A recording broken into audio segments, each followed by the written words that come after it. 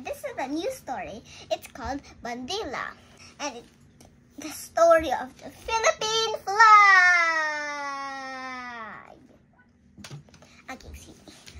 So, diba the Philippine flag is with blue, red, and white. And also yellow stars and one yellow sun in the middle. Maybe not really in the middle, something like here in the middle. The stars are around in the white. Just 3 stars and 1 sun. And then, that was just the intro. And then let's go to the main intro.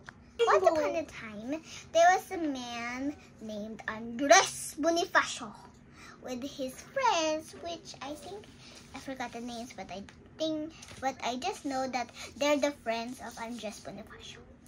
And then they helped him make the sew the flag, but they wanted to sew the Philippine flag. And also the Katipuneros, the people who lived as a Katipunan were called Katipuneros or Katipuneras. The one that ends with the A is the girl, and the one that ends with the O is the boy.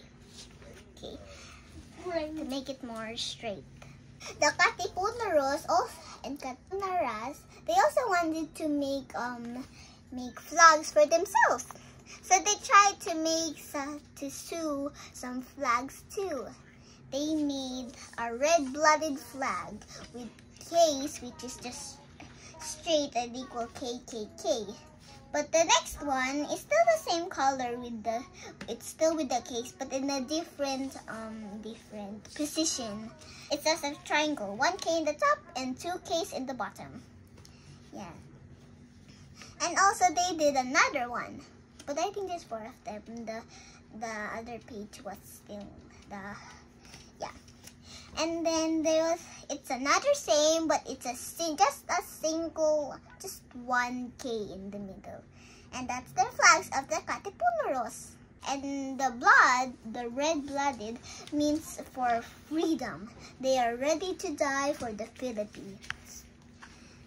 Because we were under the Spaniards before, but now our heroes had saved us from the Spaniards, and not just them, but also God.